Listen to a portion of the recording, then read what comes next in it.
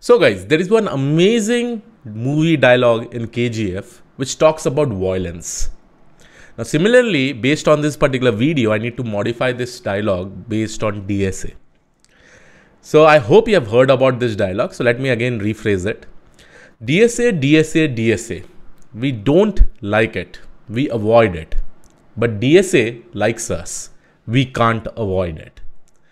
Hello guys, my name is Krish Naik and welcome to my YouTube channel. So one of the most common questions that have been asked by many people, whether DSA is required to become a data scientist.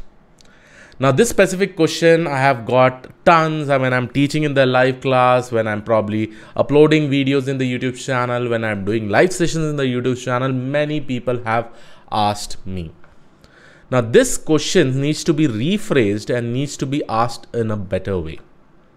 Now let me just talk about it, whether you require DSA or not to become a data scientist. And here I will be covering many points so that your confusion will be cleared completely. So please make sure that you watch this video till the end. Now guys, with respect to DSA, what I feel, okay, whether DSA is important or not, whether DSA is required or not, or whether the question, what you're specifically asking, whether DSA is required to become a data scientist.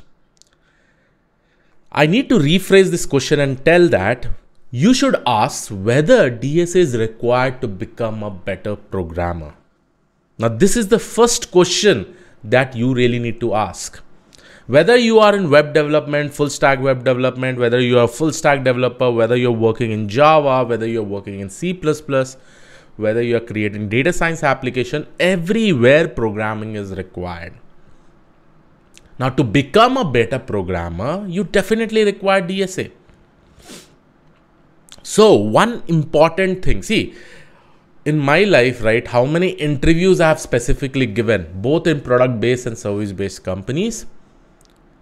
It's not like that I had to prepare DSA every day. I just prepared for some amount of time. And luckily, I also did not ever give any interview with respect to DSA. Then also I was able to crack data science jobs. So for the people, for whom they specifically ask DSA, data structures and algorithm, that does not mean that I'm saying that don't study DSA to probably get into data science. If you're probably a fresher, a software engineer, or some experienced person who wants to probably crack some amazing product-based companies like Amazon, Intuit, Netflix, Facebook and all, the first round of interview will definitely be something related to DSA. They will give you a problem statement and they'll tell you to solve that. And that is usually done to just check how your programming skills is. And if they're fine with that, then only you probably go to the next round. But what I have seen is that, right, many people only focus on DSA. I have to probably learn data structure and algorithm. I have to probably solve 500 lead code questions, let's say, and then probably go for the interview. That is good. Okay. That is really good. But don't only make DSA as one target. Only one specific target. Okay, I want to crack Amazon product-based companies. I will only be going with respect to that. See, with respect to every product-based company, you will be getting some kind of role. You can become a full stack developer. You can probably going for a data science role. So Amazon also hires for data science role, but they have a generic interview process. The first round will specifically be something related to DSA. Then the second round, they'll talk about how you have solved that problem. They'll ask about your projects. They'll ask about your another core skill. So according to me, my suggestion would be always that keep DSA as a part of your life, because DSA makes you a better programmer.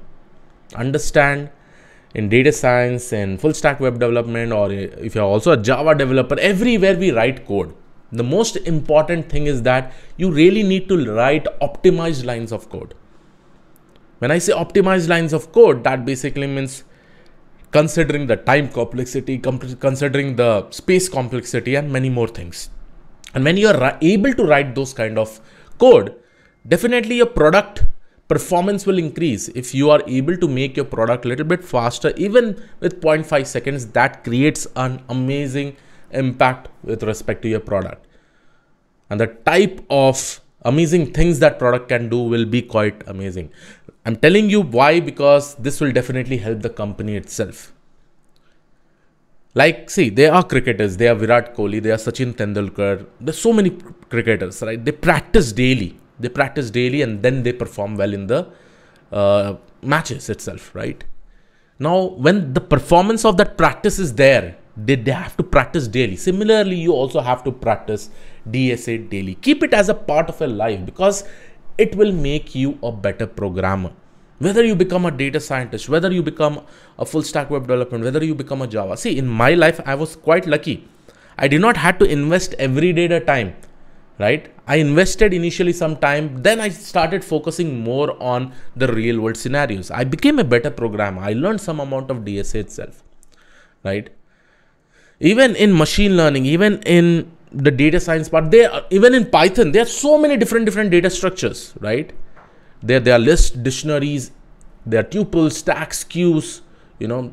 Even in machine learning algorithm, we have talked about one machine learning algorithm which is called a decision tree. Internally, binary trees are specifically used. Now, these binary trees are also kind of data structures. I'm not saying that data structure is not used. It is used everywhere, right? Let's say if I want to probably implement decision tree from scratch, it will take me at least 400 to 500 lines of code to probably write it. Now, decision tree is a kind of a wrapper on top of a data structure itself, which can directly be used and it will be used to solve the problem statement. Now, guys, whenever you have this confusion, see, for me, even though they have not asked me in the interview anywhere about DSA, they had focused mostly with respect to only data science part. Right? They did not tell me, okay, this is the problem statement. Just try to write it down with the help of some DSA. Just try to solve it with the help of DSA data structures and got them. Try to write it from scratch, a line of code. No, they have never asked me. They gave me a data science problem statement. I solved that. Right? But if you're cracking some amazing product-based companies, this is the routine. The first round will definitely be a DSA over there. So again, I'm telling you guys, the question should not be whether you should learn or not learn. Whether DSA is required for data science or not.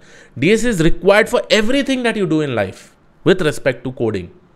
It actually helps you to become a better programmer.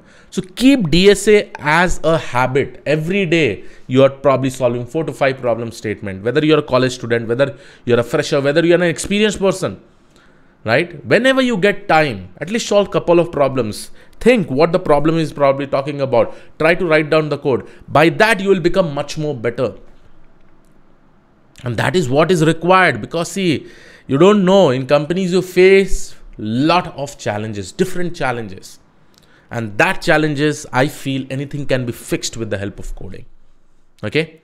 So from the next time, if someone asks you whether DSA is required for data science or not, you should basically say that if there is programming in data science, if there is programming in Java development, if there is programming in C, C++, then DSA is required to make you a better programmer, right?